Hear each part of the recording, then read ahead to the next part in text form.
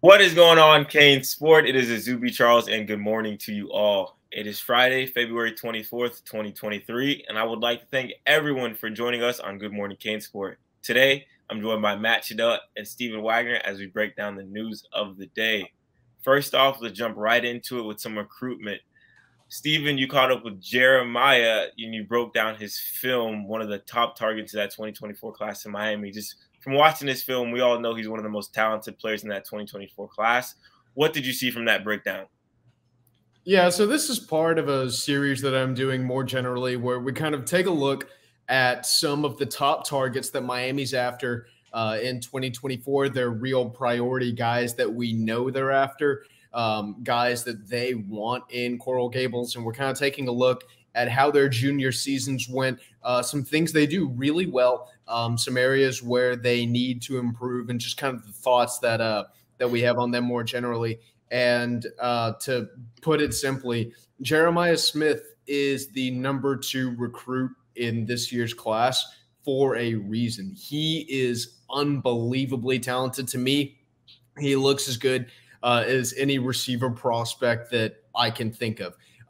Looking at him right now, I'd say he looks like the high school version of Marvin Harrison Jr. over at Ohio State. That's how good he is. That's how dominant he is. There's not a ton of things he really needs to improve on right now. Of course, that's absolutely going to change once he gets to the college level and once he obviously starts going up against college level talent. But he has absolutely destroyed the scene down here in South Florida against some of the country's best talent, against some of the country's best defensive prospects as well. Jeremiah Smith, like I said before, he's the number 2 recruit in the country for a reason. He's the number 1 receiver in the country for a reason. And I'm pretty sure he's the number 1 recruit in the state of Florida as well. There's also a reason why Ohio State wanted him so badly, and there's a reason why Miami is pushing for him. Now, I think for Jeremiah to flip from Ohio State to Miami, I think this is going to be an instance where he's really going to need to see some sort of on-field results, on-field improvement next season from the Hurricanes. He's looking for something to point to and say, yeah, these guys can develop me. They can make me as productive as Ohio State can. If they're going to bring him to Coral Gables, Miami needs to show him that they can offer him either exactly what Ohio State can, or they can do something better for him than Ohio State can do. You know, it's at this point, I really feel like the whole idea of, showing love and, showing so much attention, I feel like that really is moot at this point, because this is a guy who's getting, that same amount of love, that same amount of attention from everybody. I think it's to the point where it's, what can you really do for me? If I go to your school, why will I feel like this is the right decision?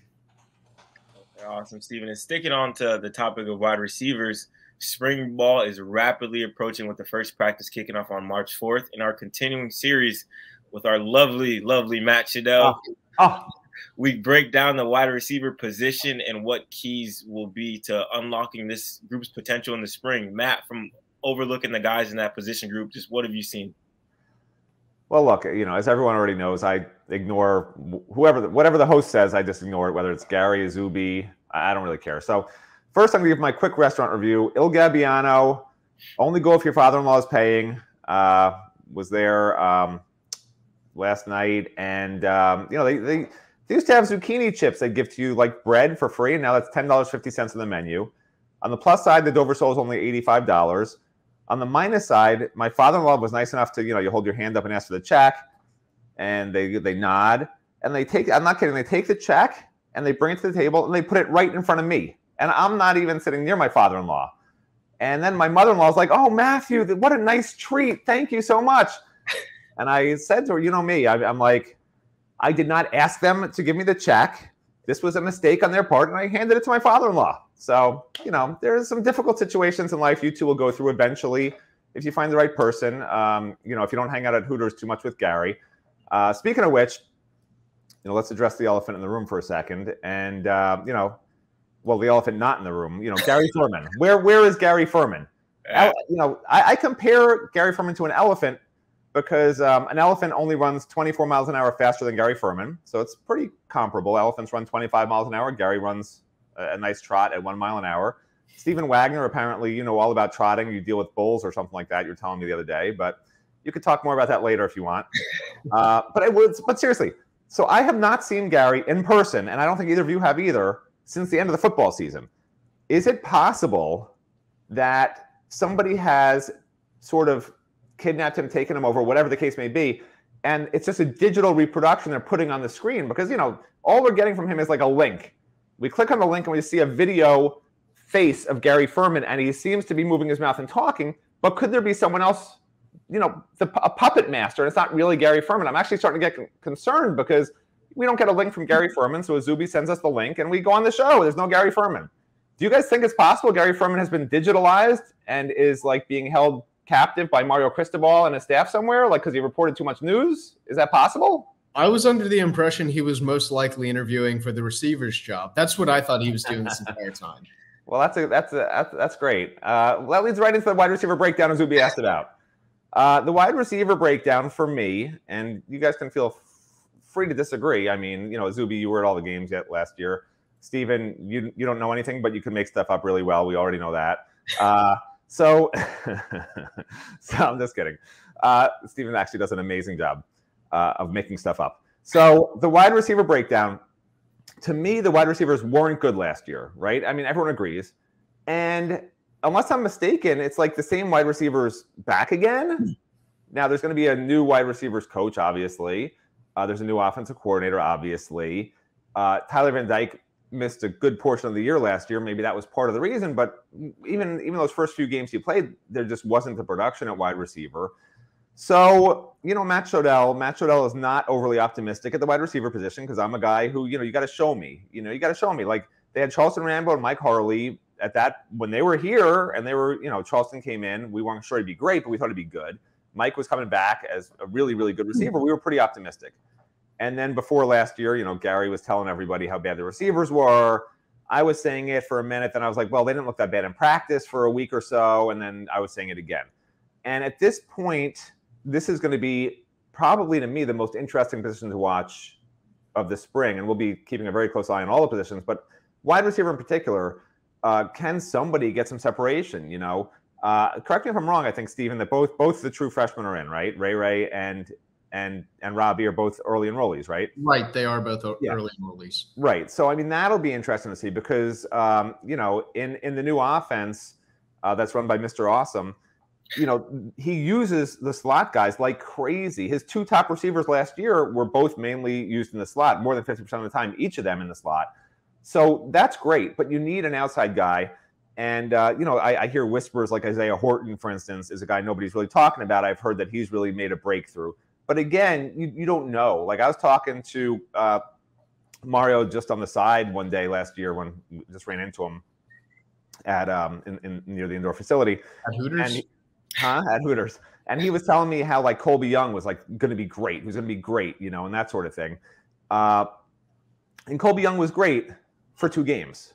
It's the consistency I want to see. And until they get there and show that, you know, I know Xavier Restrepo certainly shows the hard work. He seems to have the quickness to get open at will, but he hasn't done it. He hasn't put up big numbers. No returning wide receiver has more than, I think it was 350 yards, 360 yards for the whole season last year. So I'm concerned. You know, I don't know if you guys have a different opinion on that. Steven, any thoughts from that? No, I think that's very valid. I mean, you know, I obviously didn't cover the team last year, but the first thing I did as soon as I got this job was I went back and I watched all of Miami's games from last season. And that was one of the first really glaring issues is, you know, where are the wide receivers? You know, wide receiver production was just missing entirely. I did think that they got better in this recruiting class by signing Ray Joseph and Robbie Washington. I think Ray is going to be more ready quicker than Robbie Washington, especially from what I saw from Ray at the All-American Bowl down in San Antonio, where he really did look like maybe one of the best slot receivers at this entire event. He impressed me a lot. He's fast as lightning, really good at getting open, really advanced awareness in terms of zone defenses and understanding zone coverages and where he really needs to sink, where he's going to find the open grass. I thought for a high school kid, his high school coach, Luther Campbell, thinks that as well, or I guess Uncle Luke thinks that as well from the times that I had talked to him. And I think Miami is going to take a step forward next year, at least in terms of getting Ray Joseph and Robbie Washington. I'm not sure how quickly available Robbie Washington's going to be in terms of the production that he's going to bring immediately on the field. But yeah, like Matt said, for the most part, these are the same guys. So how drastically different do we think the expectation should be? Let me just tell you, it's such a pleasure to have someone who actually understands genius, appreciates genius, and says they agree with genius. Thank you, Stephen Wagner. For once, somebody agrees with me on the show. Now, going to a little bit of recruiting updates that we have on the site. First, we'll start off with the nephew of legendary Miami linebacker Rohan Marley, Chris Cole, who recently picked up an offer from the Canes, and I had the chance to speak with him. And to say he was ecstatic is an understatement of how happy he was when he got that call from the Hurricanes and picked up that offer. So make sure to check out that update on our site. Hey, by the way, guess who covered Rohan Marley in college? Matt Shodell. No, you think I'm that old? What's wrong with you, Izubee? Hey, yeah, I covered Rohan Marley in college. He was fearless, man. He was fearless. I assume you guys do know he's the son of Bob Marley, right? No kidding. You did know that, right? It wasn't just a coincidence. He didn't rename himself. He didn't like go and change his name legally to Marley. Man, I learn new things every time I'm around you. Well, yeah, there you go. Have you heard him sing? No, I have not. No, nobody has. Rohan or Bob? Rohan. Oh, I've heard Bob. I've heard Bob sing quite a bit. I love Bob Marley. And just another recruiting update that we have is from a member of the 2023 class. Yes, 2023, not 2024. Butler Community College 3-star cornerback Anthony Robinson. He's currently committed to Colorado. Deion Sanders. You know what happened last time we were in a battle with that guy over defensive back, how that ended up. But Robinson will be taking a visit to the University of Miami, and Steven caught up with him. Steven, what were your impressions after talking to him?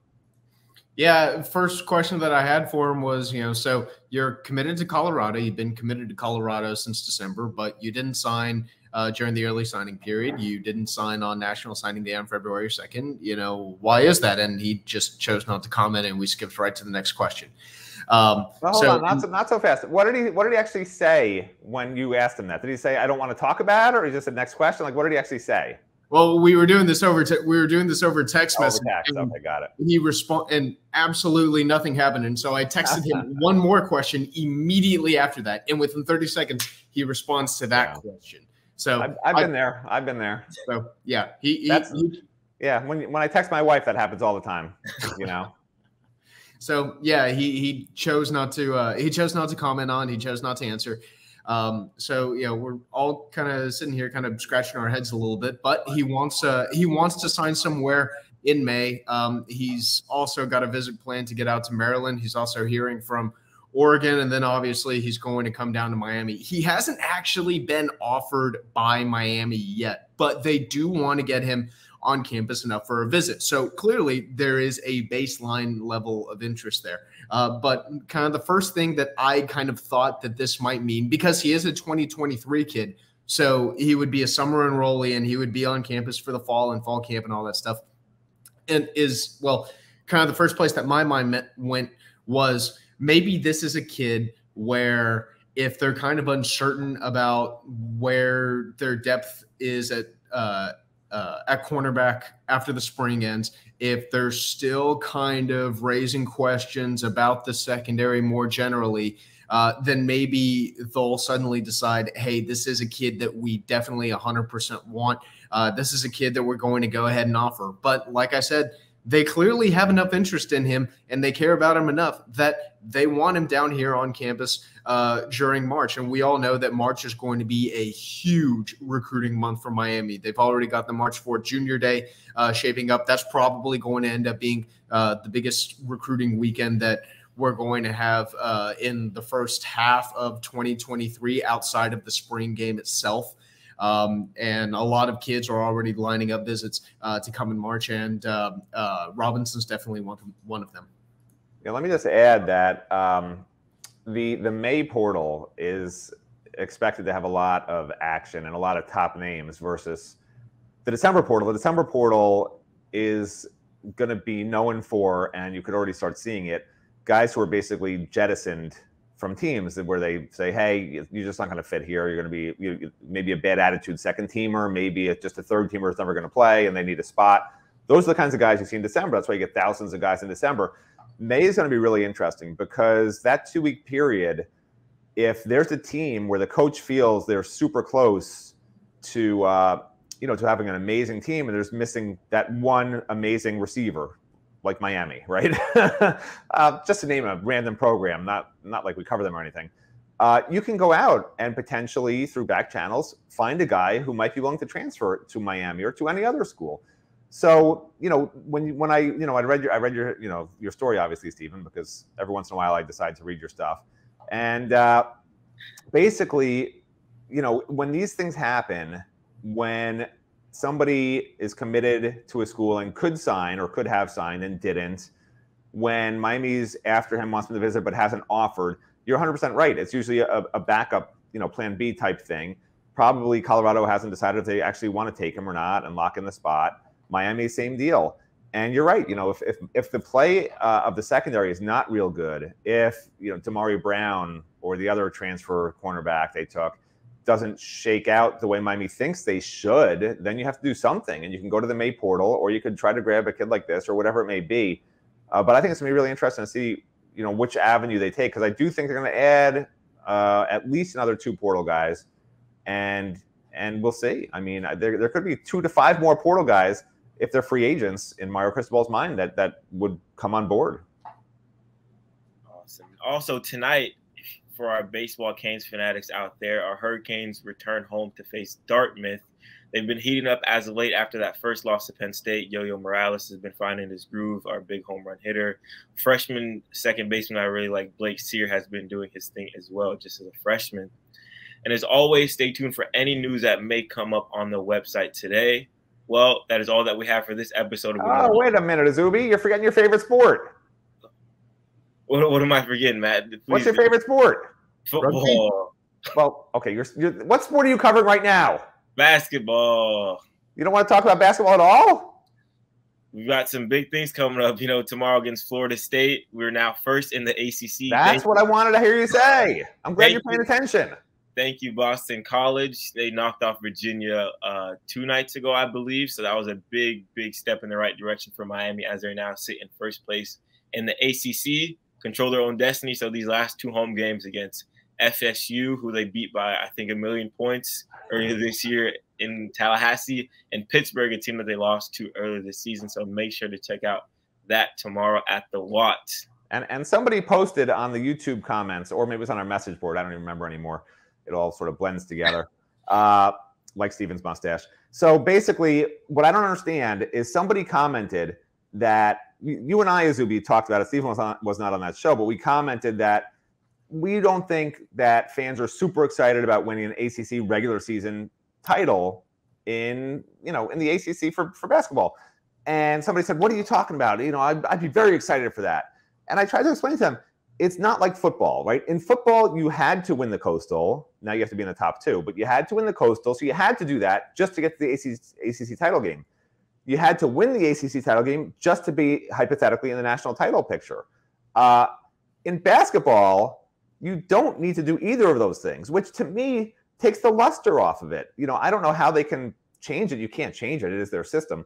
But it takes the luster off it to me. You could finish 4th in the ACC. All the regular season ACC schedule does to me is tell you what seed you're going to be for the ACC tournament.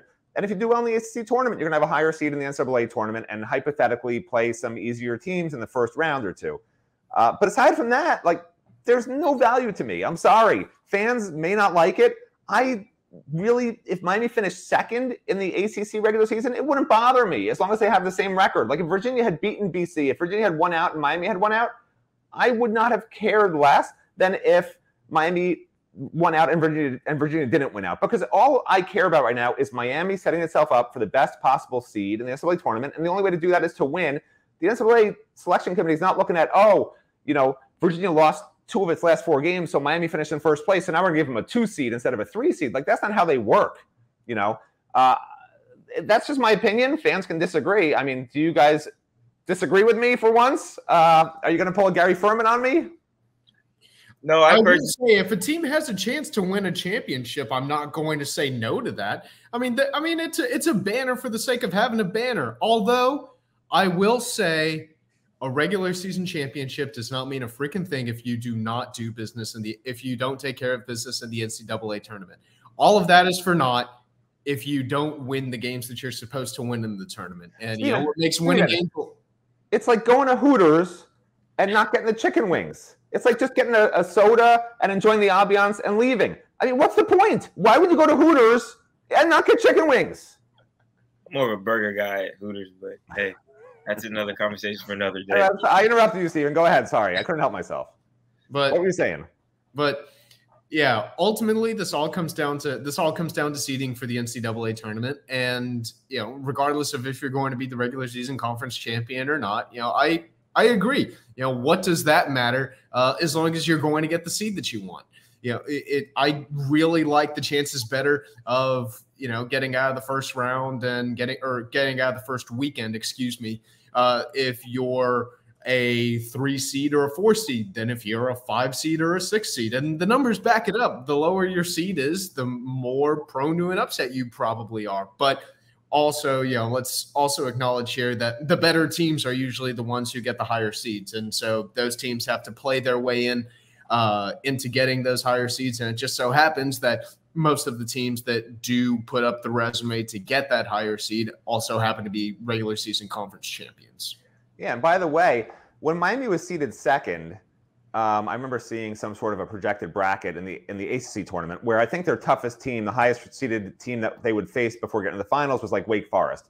But that was being second. Now that they're first, I think they're going to have to either face North Carolina or Duke, which, let's face it, they have more 5 stars than Miami. They just do. Like, that's the nature of the beast. You never really want to have to face them if you don't have to until the championship, just because even though they're not having great seasons, even though they're somewhat of a mess, like, they're really, really good. And if they ever get their stuff together, they're one of the top 4 teams in the country.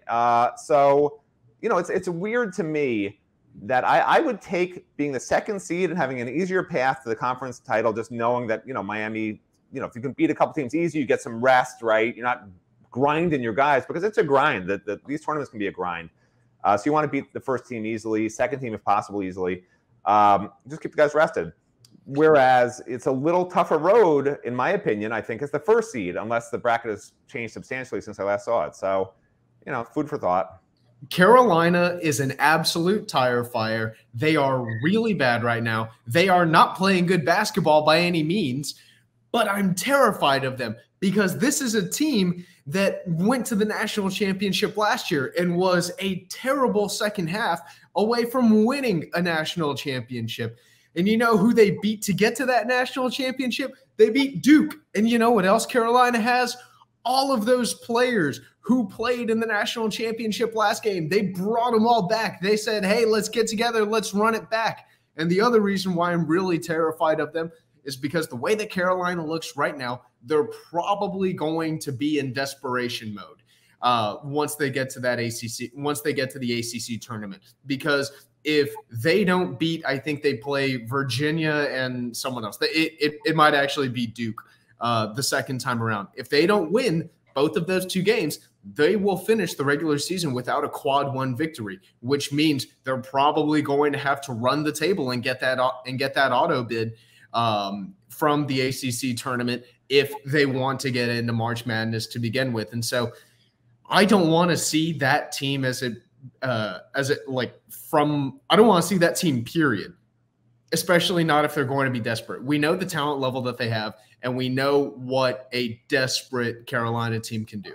I tripped over my own words there for a second. Well, I mean, I don't even understand a word you said after tire fire. I lost you after tire fire. I was just so focused on, is tire fire a bad thing? Is that bad, a tire fire? I mean, it takes like 800 degrees to even start the tire fire, which seems pretty good. Like, that's a pretty good temperature to get to, so that's a good thing. And then tire fire's going to last a while. They don't burn out, so you get nice heat. You could make some nice s'mores on there. So I don't understand why tire fire is such a bad thing in the Stephen Wagner world. Matt, what world did you grow up in where you got excited for the tire fire? Let me tell you, I didn't have any tire fires where I came from. I never even heard the term tire fire, okay? We use tires to drive our cars on. Apparently where you grew up, you set them on fire and made s'mores. Like, that's not on me, bro.